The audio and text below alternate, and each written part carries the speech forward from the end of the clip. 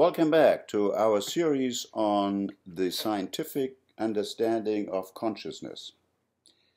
You have perhaps seen some of the other lectures that we have done already. Now, this today is of a very different ilk and persuasion. It summarizes the theory proposed by Giulio Tononi, the so-called integrated information theory of consciousness. So in the first slide you see the task at hand, namely understanding the origin of consciousness, how it fits into a physical account of the universe and its relation with the body, and long-standing questions in philosophy, psychology, and brain science. Tall order, but it's part of the materialistic, naturalistic manifesto that we subscribe to, that there are no special juices, sources, or forces in the universe that need to be invoked to understand consciousness. So this theory then that we will begin to explain today is a big step in that direction. So it is proposed by Tononi, and here is a more recent summary written by both Tononi and Christoph Koch. You have encountered Christoph Koch on several occasions before in our talks. Now the two of them have teamed up to write this paper in the Royal Society Philosophical Transaction B, Consciousness Here, There, and Everywhere. And it's a marvelous paper which is available, of course, in the appendix that goes along with this lecture.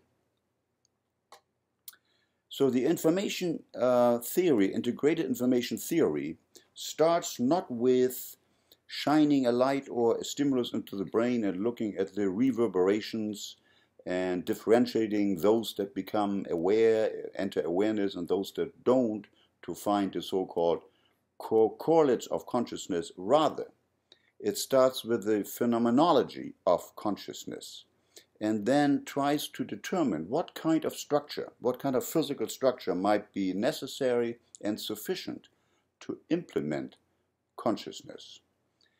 So consciousness then is what happens when you wake up from a dreamless sleep, when your brain boots up, and it can be all kinds of things. You may be aware of a darkened hotel room.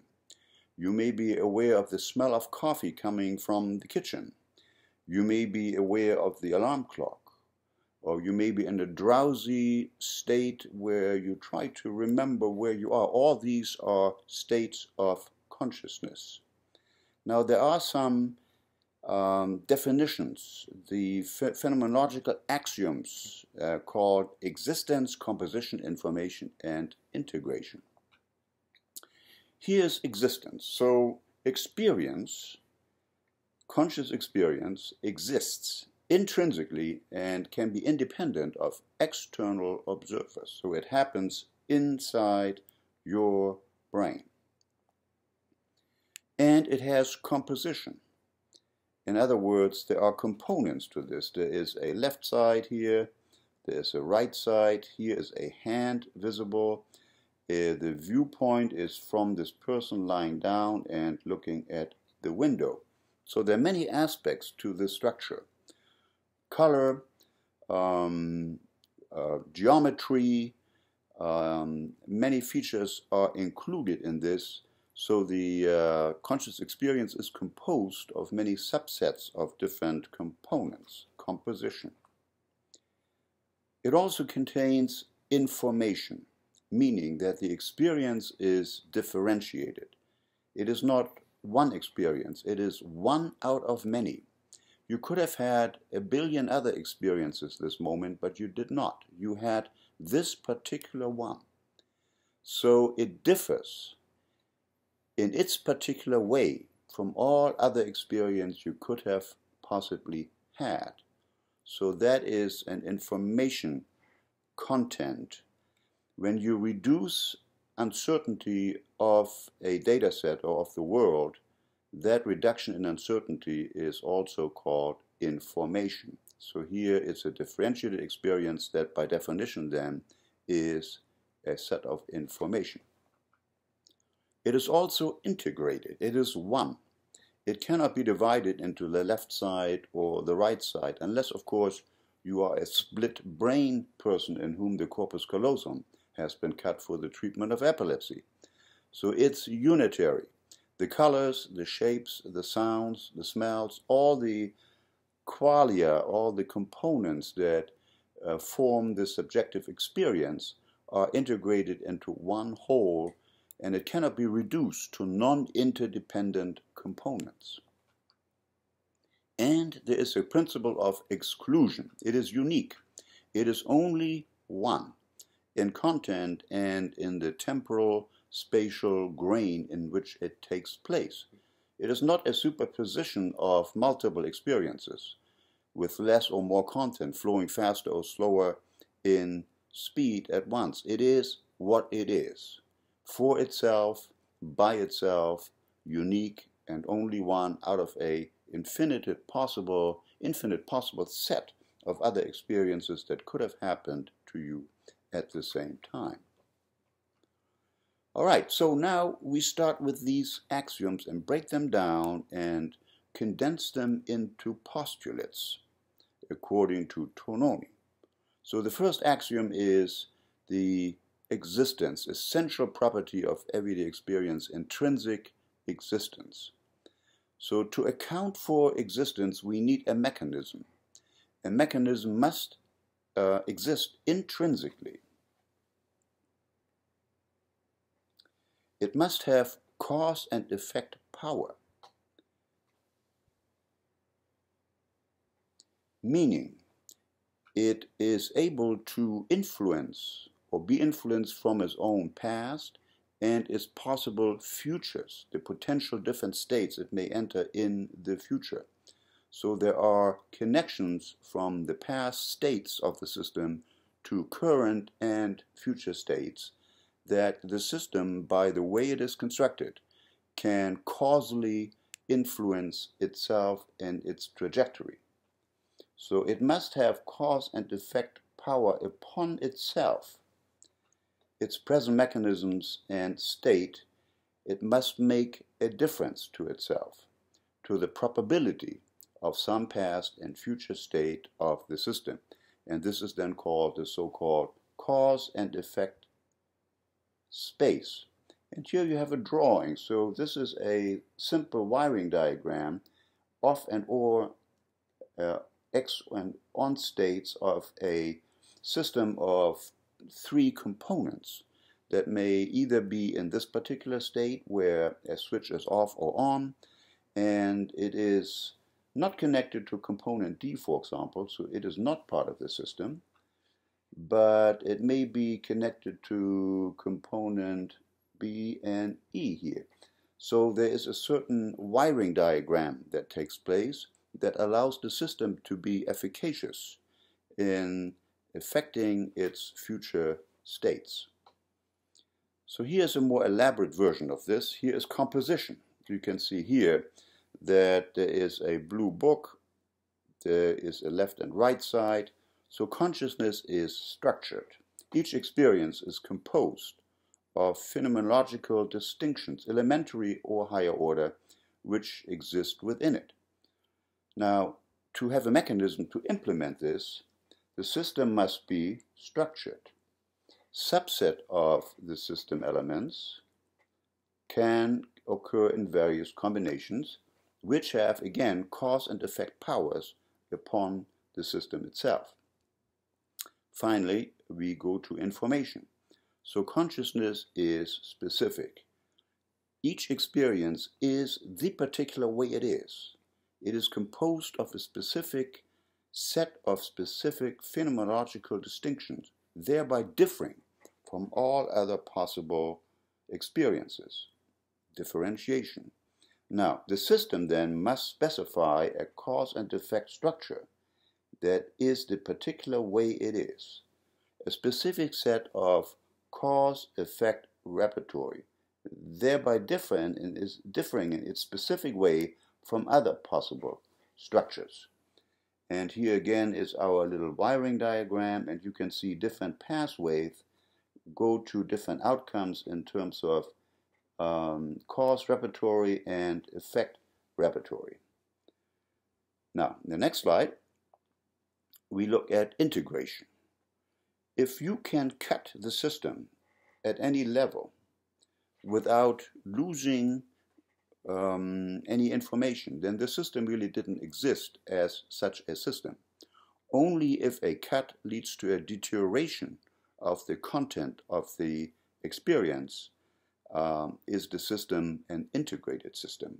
So consciousness is unified and the experience is irreducible. The cause-effect structure by the system must be unified.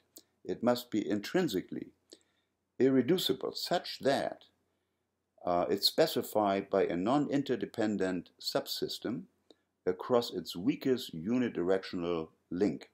So there is a so-called minimum information partition that can be applied. Now this is a mouthful. Basically what it says is, if you have a piece of a wiring diagram that you can cut without losing the feature of integration, then this cut-off piece never really was part of that particular system anyway.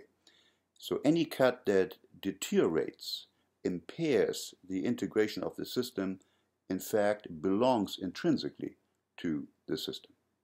Finally, exclusion. So consciousness is definite in content and spatio-temporal grain, meaning it is no less and no more. It flows in that particular time and at no other time.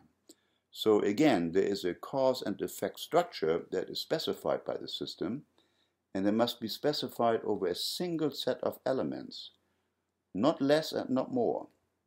So the specificity is also determined by the cause and effect structure that is maximally irreducible, generating a certain number called phi.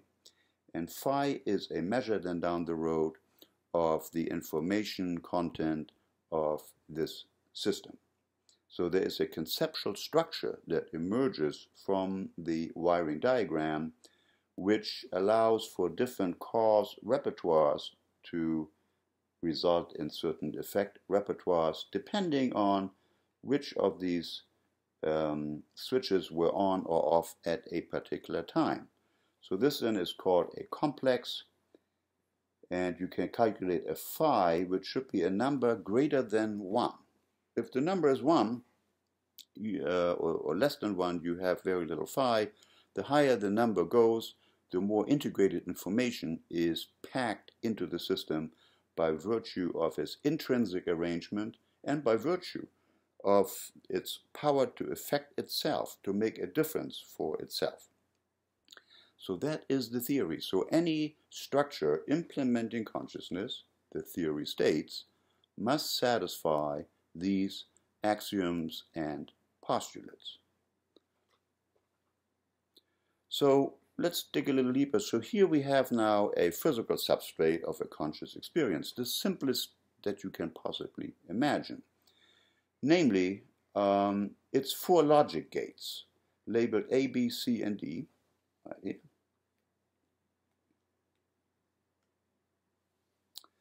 Where A is a majority gate, right here. B is an OR gate. And C and D are AND gates. So these are terms from electronics that are utilized here to characterize such a system. So the straight arrow indicates connections among the logic gates, here and here. The curved arrow indicates self-connections, are shown in a particular state on and off. So here's a curved arrow, for example. The analysis of this system, performed according to the postulates of IIT, identifies a conceptual structure which includes elements A, B, and C, but exclude element D, as indicated by the green circle. So only the structure within the green circle is included as a conceptual structure. So such a complex would be then a candidate for a physical substrate of consciousness. Now stay with me, this will become clearer. So here then we have histograms of probability of states that might result from these different gates and how they are turned on or off. And you can see that different mechanisms result in different results here in the outcome of the firing pattern. So there are 8 possible states and 8 possible future states. So you wind up with a probability matrix which rapidly, of course, yields a great number of possibility in the future, yielding a very, very high dimensional space in which these calculations need to take place. So here is the experience, and here is a conceptual structure which can be described by assuming such a gate. In this case, as a 16-dimensional cause and effect space of the complex, which is presented as a circle. So there are 8 possible future states and of the complex, and the position along the axis represents the probability of each state.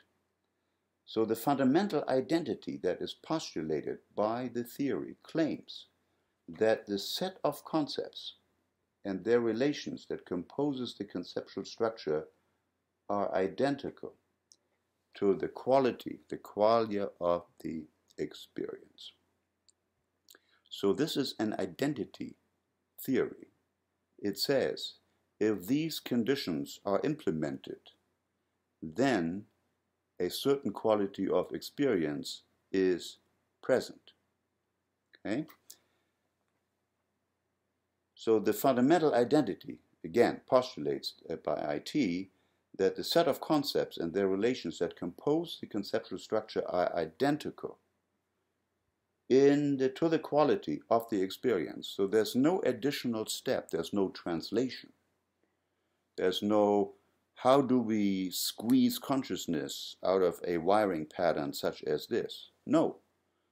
If these conditions are implemented in this particular way, the theory says that is the qualia of consciousness. No ifs, ands, or buts. It's done. It's complete identity. So the central identity then is that experience is a conceptual structure which can be implemented in a physical way in these different wiring diagrams that I have shown you before. So experience is identical to a conceptual structure that is maximally irreducible intrinsically.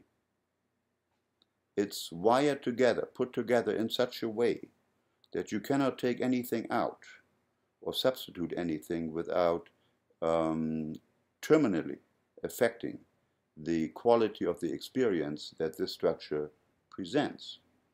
So a conceptual structure completely specifies both the quantity and the quality of the experience. How much the system exists, the quantity and level of consciousness is measured by its phi value. So undergirding this entire theory is a set of mathematics, which we will not get into today. It's very complex. It deals with multidimensional spaces and probabilities that we cannot address here in this lecture. However, the conceptual structure, which way it exists, is the quality and content of consciousness, is specified by the shape of this particular multidimensional space. So underlying consciousness, well, I should correct myself, consciousness is a higher order, high level, multidimensional mathematical structure, or can be expressed as a multidimensional mathematical structure implemented or instantiated or incorporated or made physical by a physical implementation such as neuronal networks in the brain. But again, the important point is there is complete identity. There's no additional step of translation that is required. Here again is some more of the same mathematics. We will switch over to this, and here again is a presentation of how the past states of the structure and the future states evolve in a continuum. So the quality of the experience, of course, can change over time. So now, how does this fit in with some findings that have been made on the so-called neural correlates of consciousness? And here is an important paper by Tononi, which appeared in Nature Reviews of Neuroscience. So let's dig into this. And here's a proposal how perhaps these structures can be built in a neuronal setting.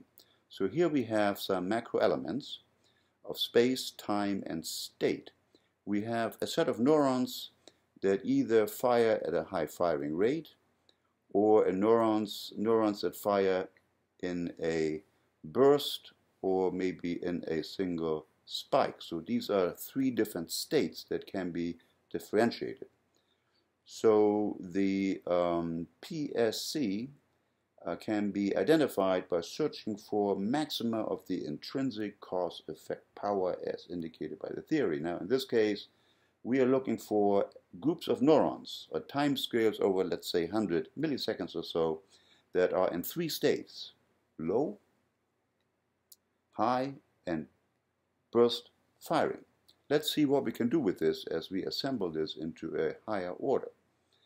So here we have then in a healthy awake participant a set of neural elements specifying a conceptual structure with the highest phi max assumed based on current evidence to be a complex of neuronal groups distributed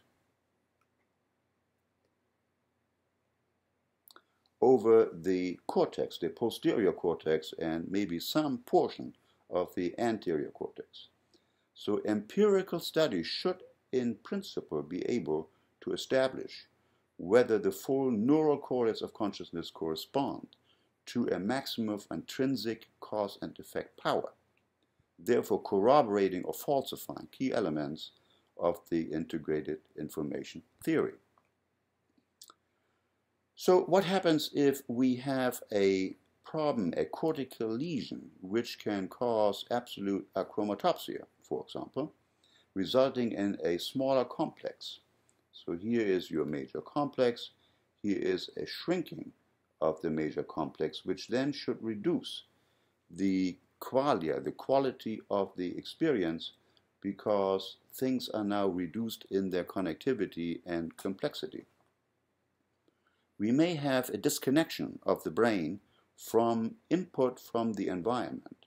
So there is no sensory input and pure thought prevails. And so the major complex may migrate to a more anterior area to deal with that state of consciousness which is more bound up in thought rather than perception. So we also could have a split. For example, here an anatomical split of a major complex, such as in the corpus callosum being cut in the bisected brain in patients with epilepsy. And it's been well shown now in many experiments that patients that have experienced the surgery have two consciousnesses, one in the left hemisphere and one in the right. And sometimes there can be conflicts in executing certain actions and commands. There are very intriguing findings going on because only the left hemisphere can produce speech, and it will misinterpret many cues coming from the environment because the minor complex here cannot talk to the major complex. This is the split brain phenomenon. We can also have a splitting of a major complex which is more functional. In fact, allocating certain activities to, let's say, daydreaming, whereas perception is continuing still in the posterior cortex. And we may have the coexistence of complexes at the same time. So here is a experience of a certain stimulus that allows for the focus of attention on only certain letters being detected in linkage to an auditory stimulus. And of course, these are picked out by the attentional process. However, it can be shown that the total conceptual structure is still present in the background, supporting the theory. So here we have the small assemblies dealing with the task here of the experience of detecting certain letters in conjunction with an auditory stimulus. And here we have Broca's area, which is able to report, of course, whether a stimulus has been perceived or not. However, you can show that the total complexity of the surroundings are still present in the conceptual structure in the rest of the brain, as indicated by this total blob here. Now, this is in stark contrast, this theory is in stark contrast to the theory of the network, the workspace network, the total workspace network that has been proposed in other theories, namely that you need ignition. After a stimulus or comes in, for example, auditory or visual to the appropriate cortex, you need a rapid broadcasting or propagation to frontal areas to yield the stimulus to become consciously aware. In previous talks on consciousness, we have debated this and have decided that there are non-report paradigms of conscious perception which basically say that the broadcasting of this network is not really required, and the integrated information theory does not imply that frontal cortices need to be involved. Rather, it seems to be specialized in the hot zone of the posterior cortex for perception. But of course, frontal cortices are also part of the experience, and the assemblies that it postulates, the different complexes being formed, may unify all kinds of cortical areas and are not distinct as they are here in the unified network theory. So in IT, you have the detection of a conceptual structure which is triggered not by propagation to frontal areas, but rather the conceptual structures is triggered as a whole by the bursting pattern that forms the conceptual structure that corresponds to, quote-unquote, a phase.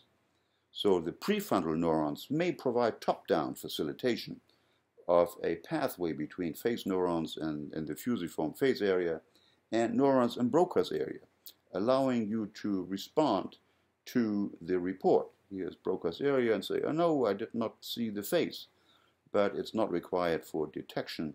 Detection happens as a change in the cause and effect structure in the cortex as a whole. Okay. Now, the key element of all of this rigmarole is the statement that the structures invoked, the mathematics that correspond to these structures, form an identity, that conscious experience is the structure, is the complex that is produced by these wiring patterns, by these relationships in the brain. No additional translation is necessary. Now, there are other theories that also are of the identity kind, and they have been stunningly successful. So I want to illustrate this to you. Here is Einstein, of course, and he is writing on the blackboard the curvature tensor equation that is part of the general theory of relativity. Now, the general theory of relativity makes astounding statements. The theory says there is no force from the Earth to the Moon, no gravity force like a spring, for example, a stretched spring that keeps the Moon in orbit. There's no force at all. Instead, what there is a distortion of space produced by mass. So any mass in space will impact space, not only space, but space-time, really. And it will curve the space-time in some kind of proportion to the mass present. And this is described by GAB here. So this is the famous tensor that Einstein used to describe the warping of space-time by heavy objects within space. So mass tells space how to warp, and the warp space tells objects how to move. So here then you have a heavy objects, and you can see there is a warping going on of space-time, and any object that is going this path will be deflected according to the mass present. So this then is the famous equation of Einstein's general relativity. It looks so simple, but once you start unpacking it, it sprouts into pages and pages and pages of additional equations that are all packed together in this simple equation here. So this is, of course, the tensor that we talked about before. Now, there is identity here. The theory does not say there's anything else going on. It says that mass will warp space. Mass and warp space are part of the same system. There's no additional translation. It is what it is. So Tononi would say it's intrinsically itself. It cannot be reduced. It just is what it is. Now, Einstein was struck by the beauty of this theory and was quite convinced for it to be true, but of course it had to be subjected to experiment, and it was. It was shown during a solar eclipse that you can detect a deviation of the path of a star, of starlight from a certain star, deviated from its original path by the mass of the sun. The sun curving space in such a way that the image of the star would be displaced by a certain amount, which Einstein predicted and which the astronomers verified exactly. Now it turns out that Einstein's equation had a hidden surprise, and that is a solution. One solution of Einstein's equation suggests that there is a singularity where the gravity, the distortion of space-time, becomes so strong that no object, not even light, can escape. We can't even conceptualize what the inside of this thing looks like, and eventually it was called a black hole. Einstein had trouble believing this. He vacillated back and forth for quite some time. There's something about mathematics that is so powerful that you like the beauty of the equations, but when you analyze what the result, what the predictions are of the equation, people begin to back off. And Einstein has backed off several times of his own equations. He was worried about the black hole. Of course, now we know that every galaxy that we have ever studied contains a supermassive black hole in the center of the galaxy. So again, there is no additional secret sauce. Mass, big masses will modulate, will distort space and time in such a way that these phenomena are happening. So why do I bother with this? Well, the reason is to highlight the idea of identity. You can have a theory that poses an identity, such as phi, or the integrated information theory, posing identity of its postulates and axioms with the qualia of experience. Nothing else is required.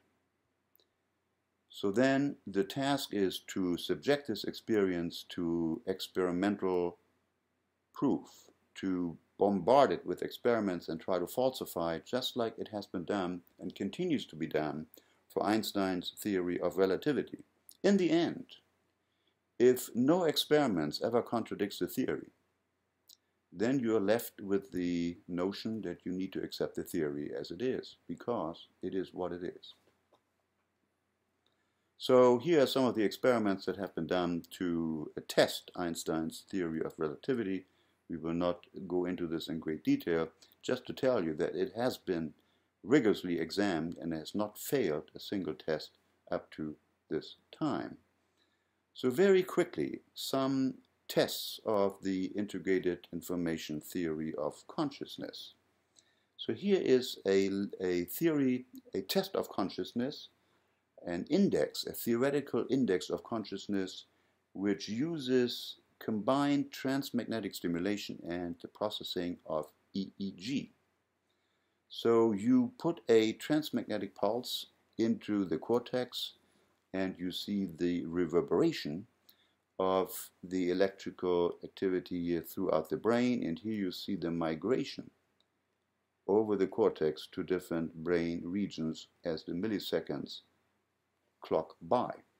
Now you can look at the complexity of the signals of the perturbation complexity index that have been produced by the injection of this impulse. And you can subject these signals to what's called a compression algorithm.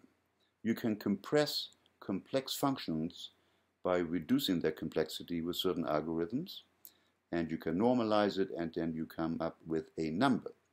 So this particular algorithm is the Lempel-Ziff complexion algorithm, which is used, for example, in visual image compression and in other compression tasks as well.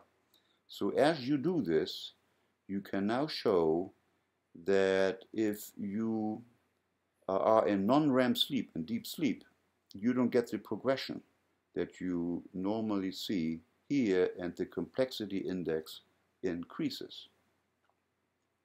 Here you see a test of various conditions: non-REM sleep, midazolam-induced sedation, xenon induced anesthesia, and propofol-reduced anesthesia. And here you see the different stimuli at the different intensity plotted in awake subjects. This is the number you should get, around a 0.5 for complexity index. And as you can see, and as predicted by the theory, under conditions where consciousness is reduced, the complexity index goes way down. And that's true for all the different, here's midazolam, here is xenon, and here is the re-emergence after you withdraw the agent into the normal range that you would expect. So here is the normal number of PCI, the complexity index, and here are the different conditions. Non-REM sleep. Your consciousness is gone. You might as well be dead to the world. There's no consciousness in deep sleep. Here is midazolam, also known as Versed. Here is xenon anesthesia, and here is propofol. So yes, the perturbation complexity index then would be one measure that is consistent with the prediction made by the information theory of consciousness, because the integration of complexity is part of that theory. And if you reduce the complexity, then consciousness should vanish. Here are different patients, patients with different levels of consciousness, reduction of consciousness. Here is vegetative state, and you can see that the PCA, the perturbation complexity index, is decreased in these patients. But there are other patients that appear to be non-conscious. However, the objective measurement of consciousness with the PCI indicates that consciousness, in fact, is present in some of these patients. So here is propofol anesthesia, and you can make a linear correlation between the depth of the anesthesia and the dissociation, the disaggregation of cortical connectivity, which is picked up by the perturbation complexity index. So here is wakefulness, here is intermediate state anesthesia, here is deep anesthesia. And contrast that with non-REM sleep, you get a similar phenomenon. So far the theory is confirmed in a sense by these experiments. Now, you may object, what about injecting a transcranial pulse into the brain? Maybe there are other disturbances created by this. It's an artificial thing. It's not a natural phenomenon. So this group here, associated with Anil Seth, a major researcher in the field, has looked at the complexity of spontaneous EEG by using a number of statistical measures during propofol anesthesia, and looked at the complexity of multidimensional spontaneous EEG, and just briefly, they show the same result, namely that wakefulness and rest here have high indicators of complexity, mild sedation has decreased complexity, and propofol or loss of consciousness is down here. So again, even if you don't use perturbation complexity, the natural spontaneous complexity that you can recover from normal EEG signals also would indicate that there's a correlation between complexity and consciousness. So again, here is another paper comparing propofol, xenon, and ketamine anesthesia. And you can see here that the transmagnetic stimulus evokes different waveforms in these different conditions. And again, as before, you can see that here under C, which is propofol B, you get a shutdown in the complexity. Propofol will shut down consciousness. However, ketamine is of a different sort, and it's well known that ketamine is a different anesthetic. It's a dissociative agent that doesn't abolish consciousness as such, but allows you to, or disallows you in a sense, to have access to your conscious experience as to what's going on during anesthesia. So then that is the summary. These were 3 brief tests for this theory. There are others, and we will have another expansion on this talk on the integrated information theory. So let's go over this very quickly. Again, we start with the phenomenon of consciousness. We have axioms. Consciousness is integrated, it's holistic, it is what it is for itself, and we need a structure which has causal efficacy for itself and in itself in order to implement such consciousness. We can then postulate some wiring diagrams which may physically be able to implement such a structure. And we know that if we take a cut through these structures and the cut does not alter the level of integration of consciousness, then the element that has been cut away was never really in existence as part of the implementing structure. So then we make the great leap, which is to postulate identity of the phenomenon of consciousness with that which is implemented by this structure. And we contrast this with another theory of identity, namely Einstein's general relativity, which shows an identity between mass and its effect on space-time without any other intermediaries. It is what it is. If mass is there, then this is what is. So Tononi would say if the number phi has a certain value, then you have a certain level of consciousness. It is what it is without any additional intermediate forces. So that's our preliminary conclusion of our series on consciousness. We will need to come back and amplify and give you more details on this, but this gives you a flavor of the current state of the art of our thinking on consciousness and how science can approach it without evoking any spooky forces or secret sauces, but rather have it all flow naturally from our physicality. Thanks for your attention, and we'll see you soon again for another talk at Behavioral Health 2000.